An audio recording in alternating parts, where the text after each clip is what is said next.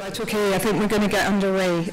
It's my great pleasure to introduce our second panel, who'll be looking at collaboration and participatory practices. Joining us are artist Alison Craighead, who works with John Thomson.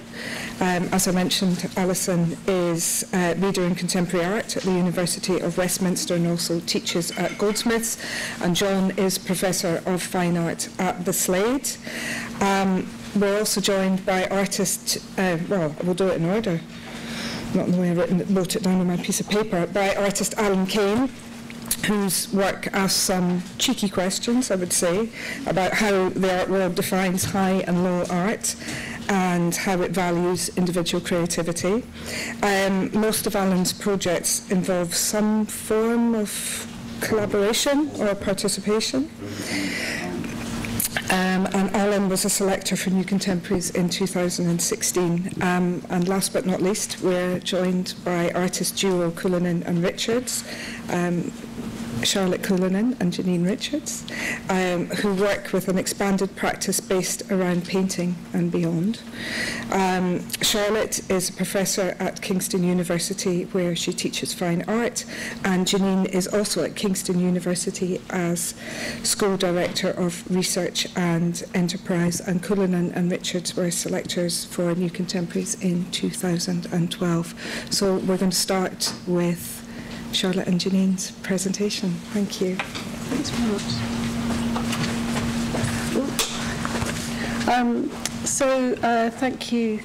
Thank you all very much. And thank you very much for Kirsty for inviting us to be here. I'm just going to read out some notes that we've made together. And Charlotte's going to interject when I go wrong. We're really delighted to be invited to participate in this celebration, 70 years of New Contemporaries, and we can vaguely remember being chosen to exhibit in a New Contemporaries edition ourselves in the Sainsbury Centre, Norwich, after graduating from art school. But that's a very, very long time ago now. We've decided to show some slides of our work whilst we talk for around 10 minutes about our practice and the opportunities that collaboration and participation offer, and some of the pitfalls too. So we started working together as Art Lab in 1997, and we were artists in residence at the science-based Imperial College London. So we were putting on a programme of exhibitions as artists. At that point, we wanted to make work that somehow got in between the institution and the exhibition as some form of collaboration to support artists that could be best described as support structures, either physical or conceptual. I'll just make the point that actually the slides don't relate to what I'm talking about. They're just of our work, so sorry about that, it's a bit confusing. So a sort of linking in between thing was important to us, and it led to a way of approaching and making individual artworks. And we continue to be fascinated by the idea of the unfixed, of something intuitive, of something perhaps a bit theatrical, and a sort of you know, something that can be several things at once and invites a kind of risk, both, you know, that it might fall down, it might be one thing and another thing at the same time, and exploring the relationship between object and exhibition. At the early stage of our working as an artist duo, we began to think of exhibition as a medium. So the walls, the ceiling, the floor, the lighting, invitation cards, food, drinks, openings took up our equal attention in the destabilization of conventional hierarchies of display. So for us, exhibition became material. And I think that what we were thinking when we talked about this idea of collaboration, that it wasn't so much that it happens all the time, and that for us, even though we work together, that for us isn't really what we would think of as the collaboration. It's that how we want the work to operate and how we want the work to collaborate with other works or with its situation, or to create a situation that can operate in a certain way, is what we think of as an exploration of collaboration. So we saw this kind of support mechanism as a form of collaboration that related to earlier groups, like the 1967 Arts Lab of Drury Lane Gallery Space and the Warehouse in NW1, that presented J.G. Ballard's Crash Cars exhibition as a multidisciplinary, non-hierarchical exhibition space.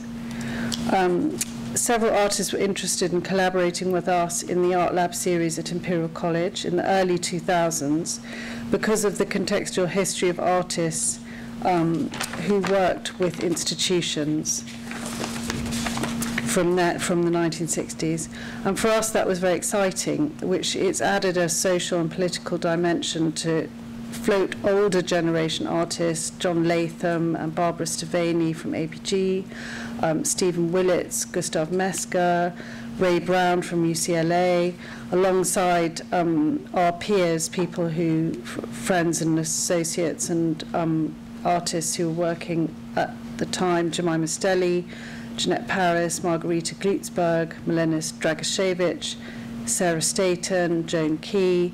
At one point, we invited the entire staff in the Department of Fine Art at the Slade to make a show, and we also worked with Dustin Erison. This is just an example of some of the people that we work with.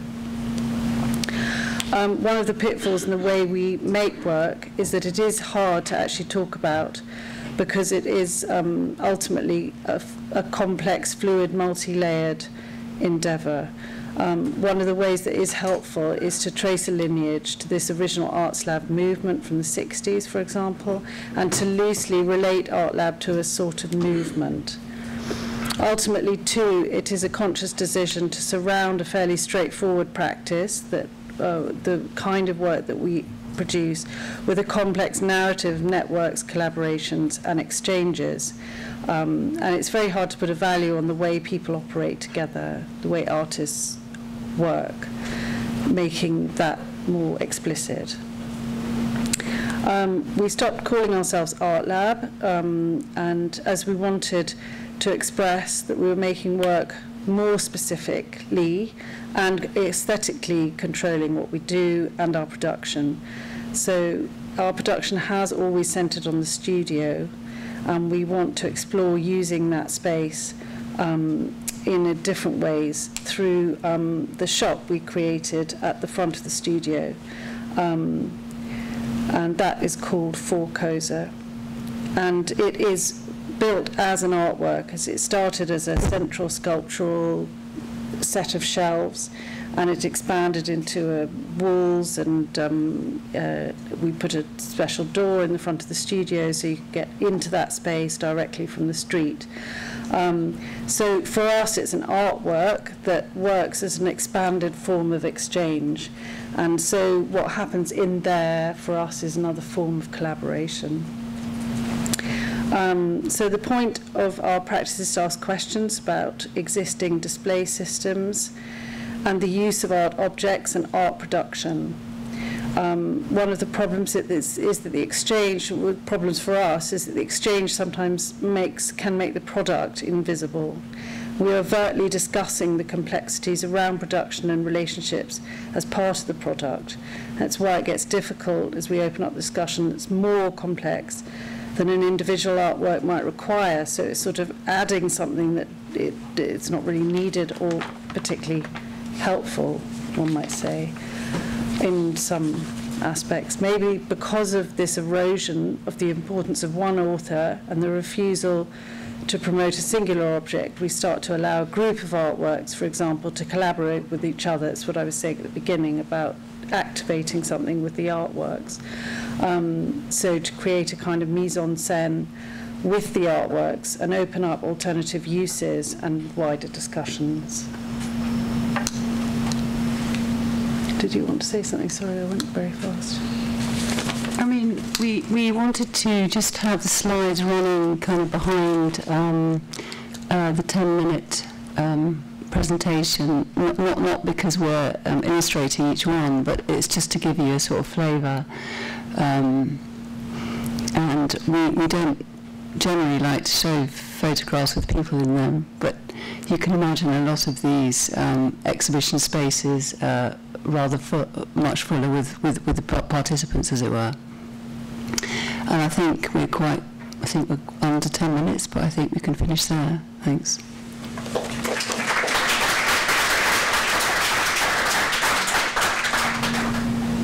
I'm not going to add to the thank yous for coming. You've had enough of those. This section of the talk I'm calling Pablo Picasso and My Role in His Success. I came across this brilliant work of art when I was quite young, and I don't even know if I was going to be an artist at this stage. Maybe this started it off, but I was starting enjoying this work, the audacity, the playfulness of it, and it slowly sort of dawned on me that there were kind of gaps in the work that I was doing quite a lot to fill. For instance, we're assuming that this semicircle is a table, even though there's no legs. We're assuming these rather lumpen bits of wood are food, a knife, and so forth. So it started to dawn on me that I was participating in some way in the work. And that realisation led to the idea, the radical idea, that if I'm participating in the work, then Pablo Picasso is also notionally a participant in the work. And that, in a way, has kind of informed everything I've done since. This idea that you've got a participant at either end of the work also throws up a couple of other questions or interesting points, I think. That if you've got this relationship between who's notionally the producer and notionally the consumer, two things happen. One, it allows potentially allows the idea for more than two participants. You could have up to, God forbid, 6 or 7 or maybe 1 million participants. And two, that if you've got all these different participants around emotional artwork, or probably more accurately an art experience, then your role as an artist, or my role as an artist, might be able to be a lot more flexible. So I could take or assume any position around the artwork, leading all the way around from being a painter that makes daubs in the studio to being someone that does almost nothing and enjoys what comes from almost nothing being done. I made in 2009 a work for television with Art Angel and Channel 4 Television. I should run there was a... Oh yeah, okay. So this is the titles sequence, and we'll run it for as long as I can talk about it.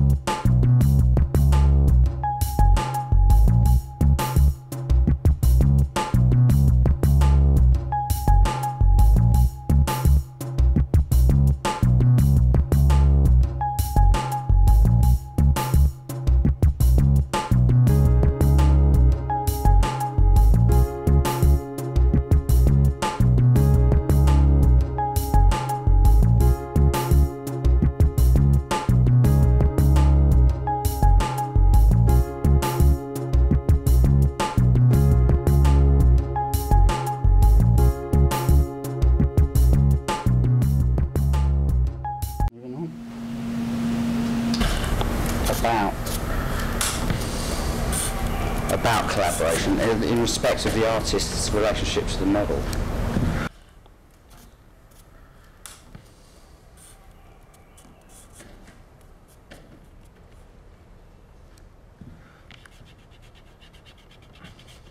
When you're drawing people, whether it's a portrait or a drawing of their whole body, I think the contribution of the so-called model, the so-called sitter, but in actual fact, neither of those words are very adequate because it's much more active than that.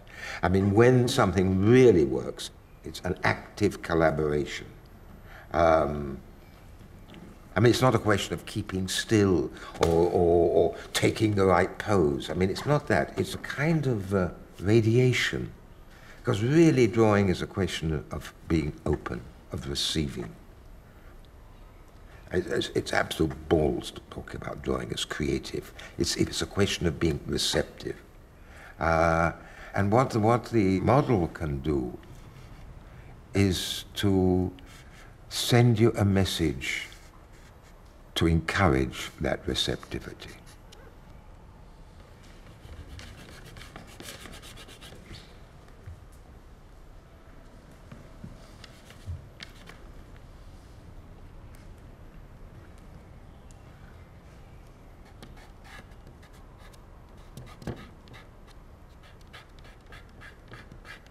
So that gives you a sense of what we were broadcasting.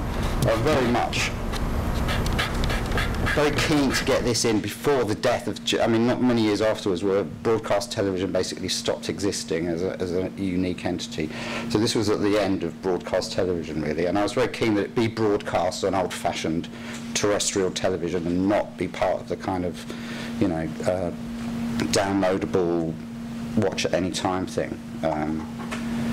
But we broadcast this in the daytime, so every lunch hour over, it was half an hour episode each, and every lunch hour over 5 days, one episode was broadcast. We had Maggie Hamblin with her model Matthew, and then the drawings, I kind of wasn't that interested in collecting them or anything, but they kind of accumulate themselves in an online, on Flickr in fact, as was talked about earlier. You can't talk about collaborative artists without discussing Gilbert and George. Now obviously this isn't Gilbert and George, but we were trying to be Gilbert and George for this picture. This is my friend Simon and I a very long time ago. I had a lot more hair. And we made, you know, we were old friends, and we made some very quick artworks, photographed ourselves in black and white film, 3 rolls of black and white film, made cheap posters and sold them in an old synagogue on Brick Lane for £10 each, and it was the most successful artwork I had made to date. I made enough money to cover our costs, have a curry for a few friends in a local restaurant, and get a taxi home. So that was a great success. And haven't had as much success since, I think. We promised ourselves, because we had such a good time, that we would make another show together, and it took us 18 years to make this show, called the Asbo Mystery Play and other public works. And by this stage Simon was working with a very good West End gallery, and the gallerist there was very kindly invited us to make the show in her space. So we made a slightly grander show than we made the first time, spent a bit more money, but again we had a good laugh, again we got away without it costing us too much, so that was great fun. And the premise for this show was to make works which didn't really exist actually. They were proposals for potential public artworks, and because we were working in a commercial gallery we felt we had no responsibility to make these viable, so it didn't matter that they couldn't be realised. But at the same time, you know, we were undermining the notion of buying artworks in our heads because they were just proposals for something else really. The Big Lighter is a proposal for public lighting in a public square. A proposal for a roundabout sculpture which was realised through a set of 5 postcards as if the thing already existed. A public sculpture for Prison Exercise Yard. This is a Prison Exercise Yard pinata. We put this concrete block actually contains a little bit of doobie and a few pills and some cigarettes, so if you actually got it open you'd have a treat. Another artist I work with, this is a very old photograph of him. You might have come across Jeremy Deller in his bloody rampaging success. This is one of my favourite works of his. This is where he basically, when his parents went on holiday, he turned their house into an exhibition space. Instead of having a party, he had an exhibition. And a great work. You treat this place like a hotel. But yeah, again, Jeremy was a friend, and just through conversations we ended up making, you know, coming up with ideas and making works together. This was perhaps the biggest thing we made, a series of exhibitions. Was a touring exhibition around the theme of updating the idea of folk art. So stuff people were making on the streets. Essentially it's working class art in my view. I mean, Jeremy would argue against that. But works that people make for their own amusement and public consumption. Another work I made with Jeremy was a pair of souped up tea urns and teapots, and this work was supposed to be a binary work, so there were two of the same things made at the same time. One was supposed to go into the community. This one was given to a village hall in the northwest of England, and one was supposed to go into the rarefied atmosphere of the art world, and in fact it couldn't have worked out any better at all because the Tate acquired this. So one object is an artwork in the Tate collection, and the other one works in a village hall serving tea. I also, because of this idea that I didn't have to make the work myself being quite easy to me, I made a series of exhibitions using people who weren't artists. For Art on the Underground, 2009 roughly again, when they were digging up the whole of Stratford, they asked artists to make installations or artworks in the station, the tube station, and my idea with this was that if you were, you know, in the upheaval coming from development, usually stuff's found, treasure's found, and we were looking at the treasure that people might have under their bed. So local collectors were invited to exhibit their collections. Casey Young had a collection of teaspoons. From the age of about 8, he'd been collecting teaspoons from everywhere he went, souvenir spoons. A football trainer called Jack Harrison had a collection of Michael Jackson bad albums. Michael Jackson wasn't in great favour in this point in history, so he was able to come across quite a lot of bad albums in every charity shop near his house. So I'd been making things with lots of people in that weren't necessarily artists, been making things with artists, so I had a kind of fluid idea, a more promiscuous idea of what collaborating was than perhaps Gilbert and George espouse. But even so, even with the idea in my head that lots of people, everyone potentially was an artist, I had a group of society, a certain section of society that I had completely and willfully disregarded as having a creative voice, having a creative value. And then on a visit back to my parents' house one weekend, I realised out the corner of my eye that my parents had a visual sensibility of their own. I had absolutely ignored and almost, you know, like I say, willfully disregarded the fact that my parents were visual people. So for Frieze 2009, my gallerist asked me if I would do a solo presentation. I suggested to him, to his credit, he said yes to it, that we present the things that my mum and dad decorate their house with. And it was commercial suicide for him, but I was very pleased with the work. Made me very happy. Obviously, you know, people would come and say, is this all for sale? I said, no, I've got to send it back to my mum's next week, so don't break anything. We had a series of postcards which we were giving away, so again, another suicidal strategy, commercially speaking. But, you know, the kind of things that most people would have around. And then kind of extending that slightly, where sort of removing even more control from what was going on than using other people's things. A gallery in Germany invited me to make an exhibition, and again they very bravely said yes to making 27 plinths, filling the gallery with empty plinths, and making an invitation on the invite card for people to bring things they don't want. So this exhibition was called The Unwanted, and it was an art exhibition made up of things that people brought in that they didn't want. And the things that they brought in varied. We had a prize for the most abject object, actually, and I gave the prize to this this contributor, because this just seemed like the saddest, most pathetic thing that came in. And the prize was, miraculously, a signed photograph of their object returned to them. But this is the exhibition, and I think, you know, it's a good-looking contemporary art exhibition. Right? And then the final piece I want to talk about. So I met a group of young people in Coventry last year, the year before last, and I proposed to them that while they're all going to die, and this is potentially a sad thought, that they could take slightly more charge of their epitaphs. So I was thinking the idea that your gravestone is some kind of public sculpture, and that you could take some control over making that public sculpture. So we had a brainstorming session. They all wrote down their ideas for their own graves, and then we produced those graves for the gallery nearby Royal Shakespeare Company in Stratford. So the show was called Early Graves, and each grave represents one of those nice young people that's hopefully still alive as we speak. I don't know, sort of thinking about making it a playful notion that you might muck about with your gravestone. So I think that's my 10 minutes. In fact, we're already 30 minutes in, and we should... Okay, so so we're going to talk about two works, and we're going to, obviously we are a collaboration, and I think we've been working together since 1994. So yes, so in a similar thing that I think you guys said, I just take it for granted that everybody collaborates. But we thought that it would be really interesting to talk about projects where we've collaborated with other people, or and what that's brought to our practice.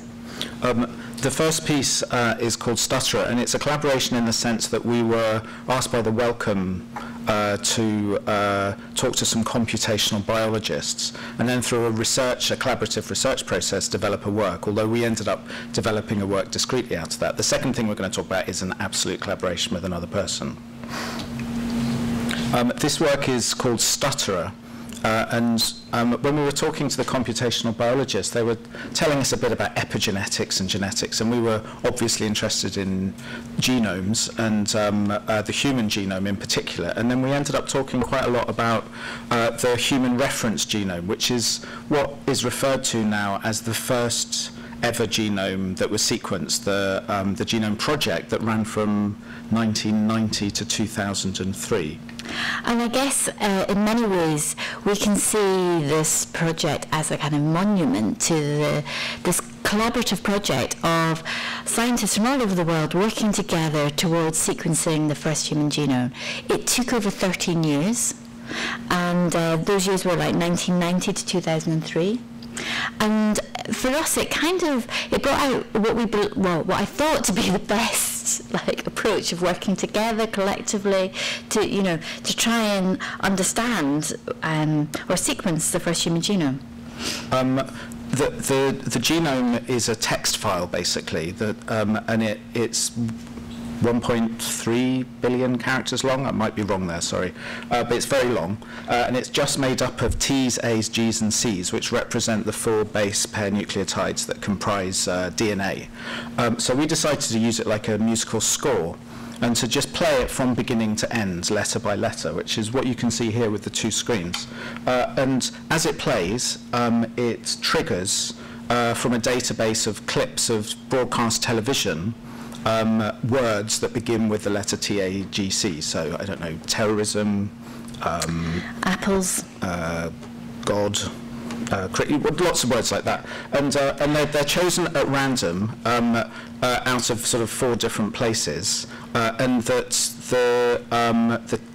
the only rule, if you like, apart from choosing a clip at random as a letter comes up, is that if the letter repeats, the clip repeats, and it creates this sort of stuttering effect illustrated in our genetic code. And the other rule that we were forgetting there was that all the footage we were looking at had to be found or broadcast during the 13 years it took to make the genome. So it's a bit complicated to describe it, but actually it's easier to understand when it plays.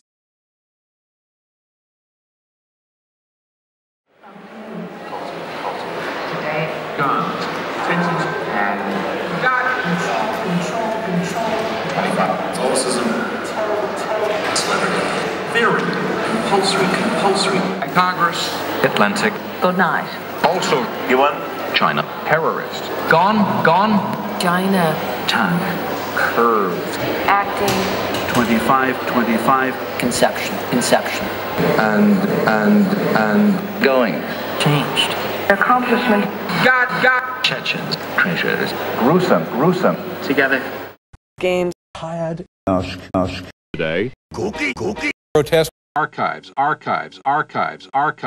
Generation. Captures. Graves. Acceleration. 2. Chechens. Both. Apocalyptic. Conflict. Genetic. So So the time period begins 1990 is around about the time Nelson Mandela was released from prison. 2003 was Operation Desert Storm, so second Iraq War. And in that period we have like the beginning of Apple computers, or not just the beginning, it's like Photoshop, it's like really having a computer at home, about broadband. We just go through this kind of like incredible part of our history. If it was to run from beginning to end consecutively, it would take about 87 years, I think. And the rules we have for this work are that when you stop the work, it picks up exactly where it's stopped on the human genome. So we wanted very much to give it a lifespan. So once you get to the end of the human genome, it will take roughly 80 years to go all the way through. If it was playing 24 hours a day, then the work stops and is completed. And I guess with triggering all of these little clips of mostly documentary footage, we kind of wanted to create this poetic but kind of documentary snapshot of what humans were doing during that time when we were first sequencing our genome. And I guess the focus on language in the way that we do is perhaps to suggest that language itself is perhaps one of the distinguishing features we have as animals that allows us to apprehend our genetic code in the first place. But it was so amazing to work with these guys in Dundee because they were so open and generous, and actually they told us so much about the genome which is not so well known. One really key thing is, I think, that the collaborative process, it was all supposed to be anonymous, but they were pretty sure that most of the reference genome, which it now is, so further genetic research is done against this genome as a reference, was a white man in his 50s from North America. Yeah. So I mean, to begin with, I was like, oh, that's not great, but yeah, yeah, it's just one, isn't it? But then you realise that this is the reference genome, which means that if you are not a white man in your 50s, which yeah, most of us aren't, it means that John is doing good, but it means that the drugs that are being tested are optimized for that person. So a really fascinating example of structural bias just built straight into our research. But anyway, the other piece of work we want to talk about is a perfume that we made. And the perfume is called Apocalypse. So whenever one of the joys of being an artist is getting to travel around, and I guess whenever we go to a new town, a new country, we like to go to the museum, and our kind of thing is we go and like to look at depictions of the apocalypse. One of our favourites. So we suddenly we talk about, you know, the depictions, our favourites, and then we started to realise that we wanted to do our own depiction of the apocalypse, but we wanted to do it chemically. So we took the King James Bible and we made a list in the Book of Revelation of everything that we kind of thought that has an olfactory property. So not like sort of angels or trumpets, or that you might imaginatively make some connection with. Just stuff that you can see here, our list of terms. We had a big argument about trumpets because I believe there is a distinct smell from trumpets. But anyway, that's when it was brilliant to be working with a perfumier. And so we worked with a perfumier in Edinburgh. Yeah, so Ewan McCall, who is a fantastic, quite young perfumier that we got introduced to, and it has to be one of the most exciting collaborations we've ever done, because for us, not only was it working with a new person, with a new set of references and a new approach to making, but actually it was somebody who could open up working with smell and thinking about smell, thinking about time. And we learned so much through this process, and he was so fantastically generous. He basically made the perfume. So to talk about collaboration in that sense, he sort of is the fragrance and developed it. We did it through a lot of discussion, a lot of versions. I think there were maybe 17, 18 different iterations that we bounced backwards and forwards. But he went off and did a massive amount of research. He even went to morgues and sort of got the smells of corpses and, you know, all sorts of things, and produced this perfume that has over 100 materials in it. So it's very unusual compared with a typical commercial product, because it's made almost entirely of low-end notes and middle tones, rather than high end, which is what most commercial perfumes are. You sort of get a hit of smell at a high end which decays more quickly than the lower ones, and then you just get used to it, and then you buy more of it, you wear more of it, and you buy more of it. Whereas this one actually has a timeline. It takes about 2 days to really resolve itself in its sort of final smell, and it's very sweet to begin with. It has a kind of incensey quality, and then sort of leathery, ozony, and the sweetness is often associated with putridity as well. So I guess you mentioned that he was there. The perfumer was immediately saying to us, it should be sweet, because if you're talking about rotting and putrefaction, and like proving to us that actually when bodies decay or when plants decay, actually it is a sweet odour that is coming off them. Yeah, and for us, for us, I think with our practice, we've been practicing a long time, and I think we've become more and more committed to collaborating, but committed to collaborating as a way of understanding the world through different people, understanding different experiences, and being able to kind of get access to the incredible knowledge bases. And this one's a really nice, straightforward one, because it's a limited edition that is selling as a luxury product, effectively, in an art context, which itself, I think, is sort of interesting that we can co-opt that context to then make a representation of the end as a luxury good. But then it means that out of the 50 bottles there are, we can just split it 3 ways as proceeds. It's all very, very straightforward, and it was a pleasure to be able to do that, wasn't it? Yeah, a complete pleasure, complete pleasure. So I think we should stop here, and that gives you a little bit of an idea about maybe how we approach and think about collaboration.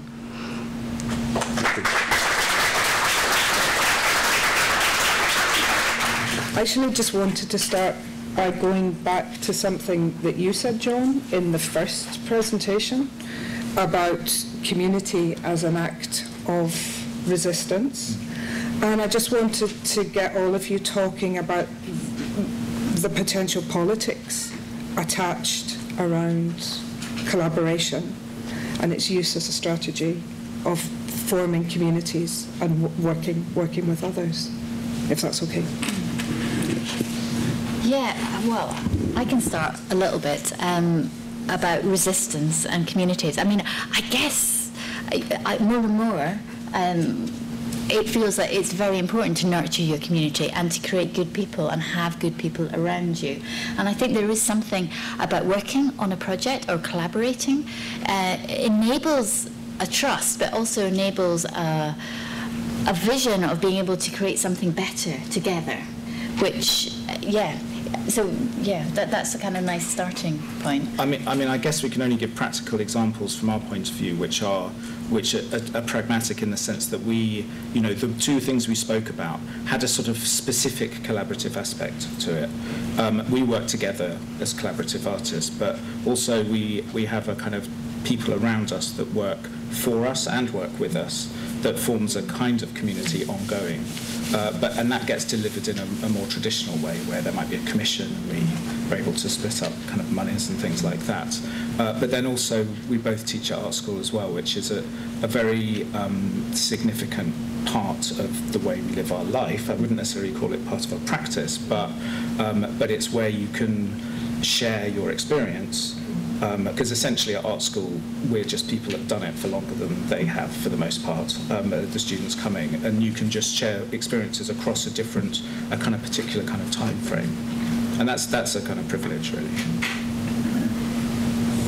I suppose, in a way, the elephant in the room with this notion is that the art industry, the commercial art world, is selling a message that art is made by an individual who's a genius, and it's therefore very expensive. And what, a lot of the things we're all playing with undermine that central message that the industry's been built on. So there are issues around that are quite interesting. And community, the idea that art has been made by a community, which it has, I think of art as being a long-term and ongoing socially driven experiment. It is made by society, effectively. it is kind of at odds in a way with how it's been sold, and not just sold commercially, but sold as an idea. So there's an issue there with collaboration. And I don't know what that means, but it's just a thing, isn't it? We were talking in the last panel, somebody mentioned cave paintings, and I think that's a really interesting and beautiful example of an artwork that really isn't about an individual production. That is, not only is it made by many hands, but the time span of those paintings is huge. And this idea that the cave itself, that what it's doing is the thing. And we were trying to sort of open that up a bit with our presentation, that the work itself collaborates, has a life that you kind of put out there, and people can interact with it and collaborate. In a sense, it can collaborate with other artworks. And the cave paintings were made over tens of thousands of years. People would come and just add to it, and also the use of what's existing. So just bringing out something that existed already, this idea of material collaboration is really interesting. And coming right round the other side is the opening up of the studio with this shop idea that allows us to have conversations across from, either they can be about art, they can be about something completely different. People come in for all sorts of different reasons, and you get an idea of a community and an area and conversations that it's very alive, and changes the studio space and what that space is for.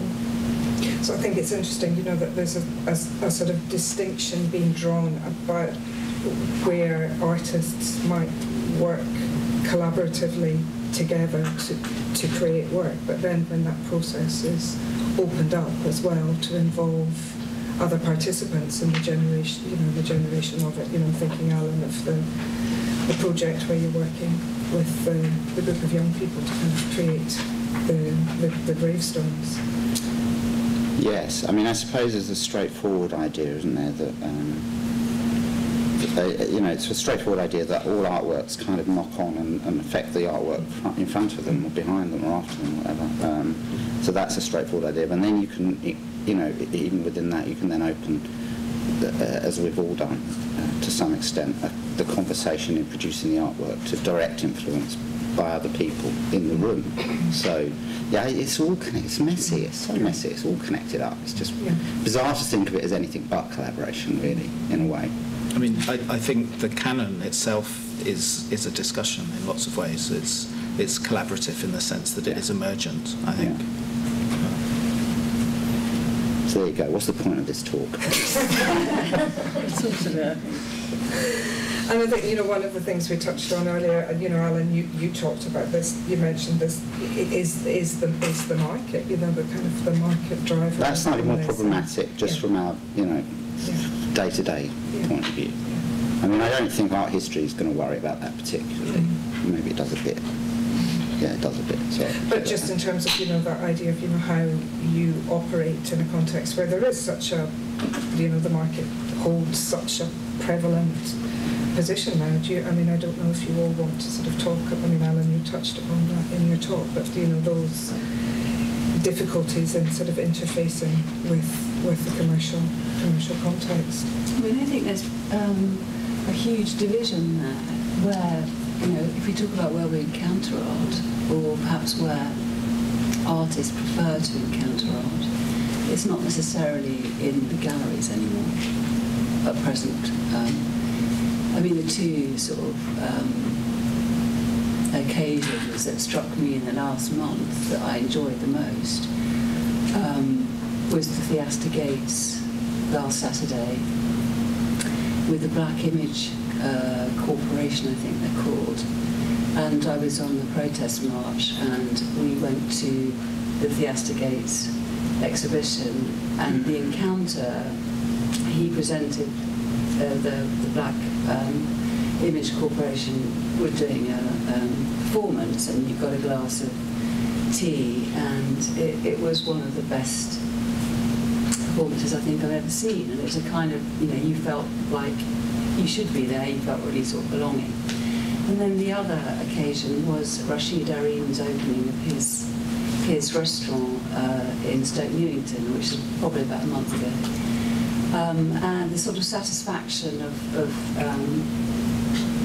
encountering art in that way is something probably a little bit beyond the, although it's very connected to the commercial aspects of, say the 180 The Strand is a very expensive place to be, putting on an art project like that. But back to the cave painting thing, where does art belong? And I think that's very much in the air of the discussion of all of the panel. My feeling is that things are changing, though. I mean, I really feel that I didn't know of many people collaborating when we started. And now, if I look round, I see a lot more groups collaborating, and actually the idea of just two people collaborating seems quite kind of like small and kind of, like old-fashioned. Yeah, old-fashioned, and so actually I think that younger artists now are making work and collaborating in quite sophisticated and interesting ways, and I think when the work is good and exciting, then people follow. And the galleries follow. It happens. It might happen maybe too slowly, but it does happen, and I think it is changing. I mean, I feel quite optimistic. Yeah. I think at the level of practice, for sure. Yeah. Mm-hmm. But it's very complicated when you start to bring the institutions in, because you have the commercial galleries, private collectors, and then public collections. And the relationship that artists might or might not have with that it's such a big topic. I don't know. And why do you think that sort of process of collaboration is emerging now? Do you think it's about how people form that sense of community, and it's about support structures and about networks? I think it's partly economics. I think it's very hard economically now to be a sole practitioner. If you think about how much a studio space costs, and you think about living in London, I think there's economics, but I also think there's a flexibility in working that we didn't have, and there's a flexibility in materials as well, and ideas. So I think there's lots of things at play. I think there's been a lot of social change. I think also the ability to stay in contact. If you think about friendship groups, could dissolve if you moved out of a street, like maybe 20, 30 years ago. Now with like lots of things, WhatsApp, like contact is different. So how we collaborate can be different. We don't always have to be in the physical same space. Do you think, dare I say, younger generations, do you think they're less likely to kind of label themselves in terms of this sort of collaboration label, or they just organically more or less work? Well, even when they just are. Mm-hmm. Even when they just are collaborating, they wouldn't label themselves. Yes. Yeah. I guess maybe that's true. I think there's two things at play. There's change that's happening, so it's sort of a slower cycle, but then there's also the change one goes through as one gets older individually as well, and you might have different priorities at different times, in terms of how you feel a responsibility to collaborative context, but also to your work. If you do or you don't, feel like you should be doing things for the work as well.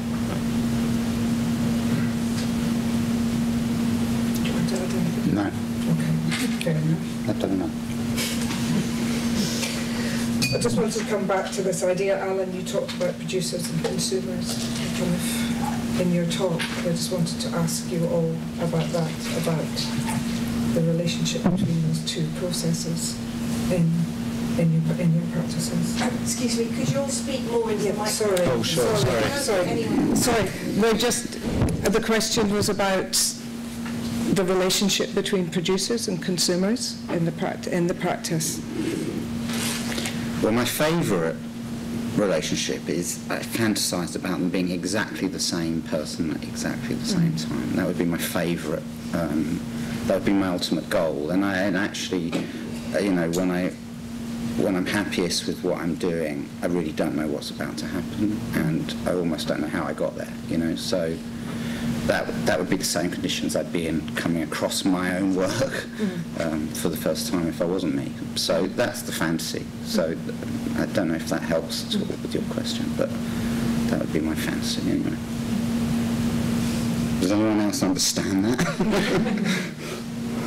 I suppose I just want to say that I want to be surprised by anything that I've made or seen. So it's exactly the same. An art experience is an art experience. Whoever made it, even if I made it myself, I want to be just as surprised and enlivened by it. It doesn't always happen, I've got to say that, but you know, that's the fantasy. Quite a lot of the work that we make kind of tries to take a sort of anthropological position where we're all participants, and okay, we might make something, but then we participate in its kind of completion, but when it's shown or experienced at some level. And when you use generative processes or things that are unpredictable inside the work, that kind of levels it even more, because things can surprise us if we just set of rules going, as well as other people if they're witnessing it as well. But then I think beyond that, if other people are making things and other people are going to other things, then there is an anthropological space where we're all participating in it. Yeah, I mean, we often build systems that hold other artworks. So but the idea of the plan, no plan, and how you have to know to some extent what you're going to be doing, and in order to get people to help you or to communicate with other people who are going to be doing things, that there has to be a plan of some sort. But if it gets too planned, it becomes you're not able, the work isn't able to collaborate then, so it has to sort of live as well. So there are different material ways, I think, that everybody allows that sort of unpredictability to happen within a sort of plan. I think it's in all of the work. Yeah, a kind of plan, you know, so you want to keep it wide enough, but within certain boundaries. That's just really important. So that sort of, it's not so much producer consumer, but it's that kind of control, not the openness and the controls. That's where the sort of activity is happening, I think, for us and for all of us, actually. Good. I mean, we've taken a sort of fairly rosy and positive view of collaboration. I just wondered whether we were, before we open it up to the floor, just to talk about those friction points and those kind of creative tensions that happen within a sort of process of collaboration, and if anyone wanted to say something about that. You want some dirt on Jeremy Deller? No. Is that what you're after? No. I won't give you any. I love him, he's my pal. We were once told by a gallerist that they would like to do a show with us, and but actually they weren't going to, because we're collaborating artists, which presents a problem when we stop working together. On a commercial basis. Legally. I think just in terms of who owns what, you know. Yeah, I mean, there's been lots of lovely lines like that. Yeah, and I think there was always downsides. Yeah. So I remember people going, but you wouldn't want to do something by yourself because we've got this agenda for women working with technology, or just the one outing, like, you know, like, so yeah, there always are downsides at different points, but there's, yeah, I think in the end it's quite good. Yeah, in the end you have to ride the whole big picture out, don't you? But the waiting, we were not going to give you a show because we were waiting for you to split up. Is also it's also another kind one, isn't it? That's good. I've never suffered that one because I split up with all my collaborators when I started, so that's all right for me. Yeah, I think so. Clearly a lot of tension there. Yeah. Clean break. Yeah. It's in the contract when we start. I'll work with you, but only for 3 weeks, and that's it.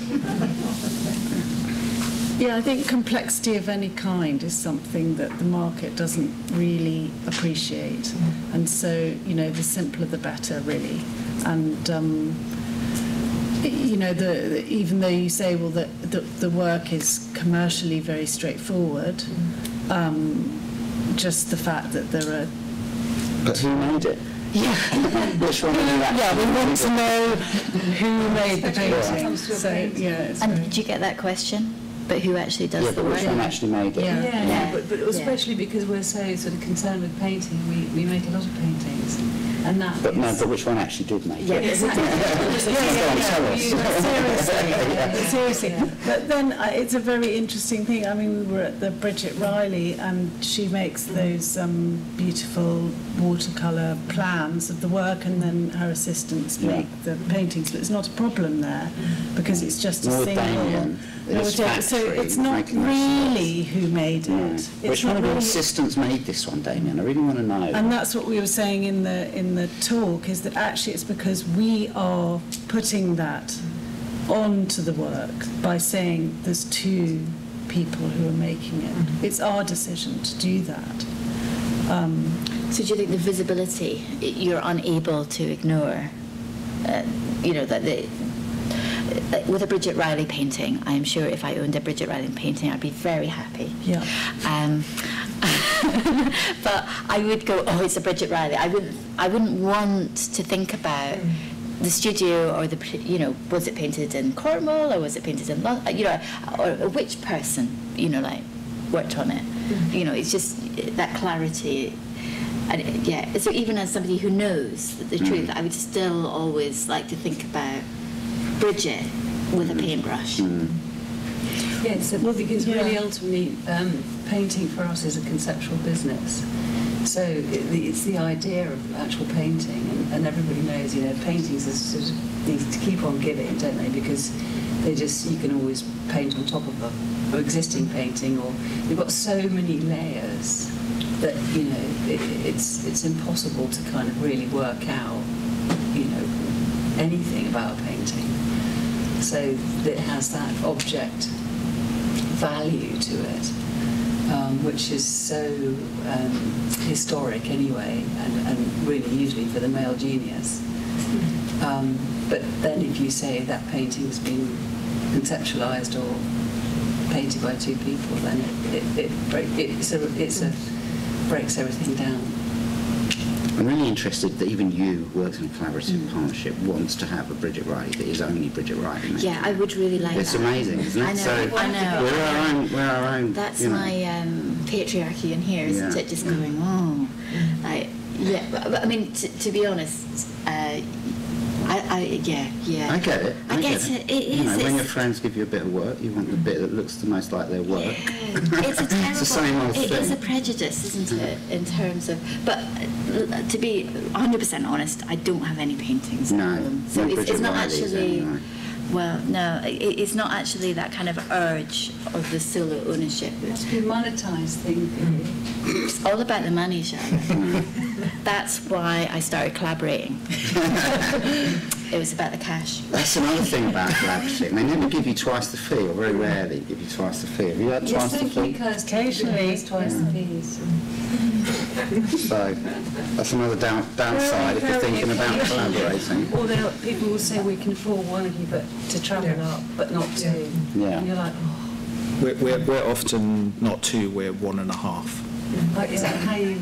Yeah. Well, I mean, that's sometimes how it Yeah. works out. We don't usually have a choice. Really. We don't want to ask who the half is. No. Do you alternate? I think we're going to open it up to the floor if there's any questions from the audience. Yeah.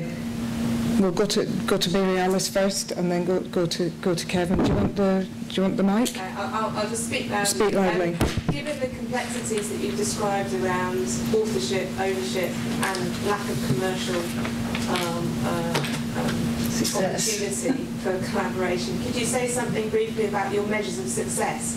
What makes a successful collaboration? To what extent is surprise and the element of the unpredictable part of that? If you get out without being shot, that's quite good. But surprise, I think, for me, I suppose it's that thing where I want to come across a work. I don't want to make a work ever, actually, in reality, because it's too painful and dull to make it. But, I mean, there's definitely the point about planning. There's a big aspect of this that I know exactly what size the space it's got to fit in and how many bits are going to get in it. Like 27 plinths wasn't an accident, so, there's a lot of control up to a certain level. But, and it's always this thing about the reveal, as tight to the deadline as possible is when the thing comes together. So it's successful if I'm finished before the opening. No one hates me. It doesn't cost me actual money out of my own pocket, and I'm surprised by what's happened. So that's for me. That would make a good thing. Well, we started speaking into the thingy. Quite a while back, I'm invited to be artist in residence in the Lane Gallery in Newcastle. And the first thing we said to the curator is, okay, what's the budget? Where's the money? Is there budget for production? Is there budget for hospitality? Is there budget? Who pays for the invite cards? Who pays? Where's all the money? Literally, tell us where all the money is. So then we started to make artworks out of the hospitality budget. We managed to get the money out, pull it out of the museum for the advertising, the printing, the private view costs, and we actually made that the work itself. And that is how we like to operate. So if on the invite evening, the glass cake stands have been made by us, the actual food has been found by us, the drinks, it's all part of the actual artwork. So when you're talking to a visitor and they're going, where's the artwork? Like, we were drinking it, kind of thing. So I think we get enormous joy out of dealing with budgets in that way. One of the great things about working together, from my point of view, is when you first start talking about something and you're trying to begin a work, the discussion takes it out of your head, or either of our heads, and it's on the table in front of us, and we can have it sort of externalizes the work in a way that just feels like you can be really productive about the way you look at it, and you don't get caught inside a kind of echo chamber. I think for me the measure of success is probably just being able to be in a position where money isn't such a worry, that you can care about the work and develop the work. And in the end, for artists, I think it can only really be about the work, and all that institutional stuff beyond that. You might feel responsible, like it would be nice to get work in collections, where ultimately, which might have to go by way of a commercial route, because then the collections might have a preservation strategy which might allow the work to persist. And that's perhaps a responsibility that we can take on if we want to as artists. But in the end, it's just about the work you make, and the point of sharing it with people, because that's all you have in the end. Kevin, you had a question. I think what you're talking about, artists collaborating with other artists, you can kind of work it out. But what I think is a much more pressing issue, and one that nobody seems to mention, about collaboration with non-artists. How do you navigate the massive ethical issues that go with that? That you're coming from a privileged space and collaborating people from outside of that space. That seems to me to be a minefield for people to be abused and for things to go wrong. The passage of the work from. I was always stunned by the work ones that Steve Willits did with people, who were people by and large living at the top floors of council flats in West London. That was in a photographic panel that would end up in a private gallery in Zurich and bought by somebody who was a part of the system who kept the pensioner in the top floor flat without a lift in Ruislip or wherever it was. How the hell do you reconcile all of those contradictions? So I'll do that, take that. Thank you. No, I totally agree, and I think there are lots of problems, and I think you can, when we started off, we were just working together, and I think we've learned a lot from lots of other organisations. So somewhere that really impressed me about collaborations is Arts Catalyst. So Arts Catalyst is based near King's Cross, and I can say lots about them, but basically they're there to get collaborations going between artists and scientists very, very broadly. And what I love about them, and something that I learned really quickly from them, is everyone has to be paid the same. Everyone has to be valued the same, because otherwise there is no point. You know, there's no point in, there has to be that has to be the benchmark of a collaboration. And I think experience has taught us that actually, you know, contracts are a really good thing to sit, even if it's not a written contract, because for me a contract is a letter that I can write and understand, and the person who I want to work with or who wants to work with me can understand. And it's a really nice way to actually just sit down and write each other letters till you're completely comfortable about the outcome before you start taking time, money, you know, all those kind of things. But that has taken quite a long time to clock. And you know, for me, it's very important to be as ethical as you can in your practice, because you want to extend. You're all saying there's not much money in it anyway. Okay. You're talking about the money as and it being equitable as being symbolic of something that's much more important, which is about being credited as a part of the work. It's not, for sure, you should be getting the same money. But it's like, ultimately, how do you share that, the feedback, the magic that you're talking about? We do it in a variety of ways. So you have to take it case by case, basically. We do it each artwork by each artwork, and we tend to work quite slowly. So with, for example, a short film about war, we credit everybody who took a photograph in there. We're in communication with them. You know, like. Credit, literally pay. Yeah. In a bigger sense. In a bigger sense. It's a joint work. Yes. But is there, what more should we do? I don't know. I think one of the most complicated things you raise is the kind of privilege that certain aspects of the art world represents, and the silo that it maintains. I mean, it's a difficult thing. I'm afraid I don't have an answer, really, but you can take your experiences into that situation and try and do your best. But it's very difficult. I don't really know. I mean, I think that maybe we have tried to open up the studio a bit more in the way that you're describing, so that, you know, we use the shop as a vehicle in a certain way, but it's also open for other people to use it, and they do, and it's you know, it operates as an artwork, but it also operates as something else, as a meeting place, or people leave information out for other people to access there.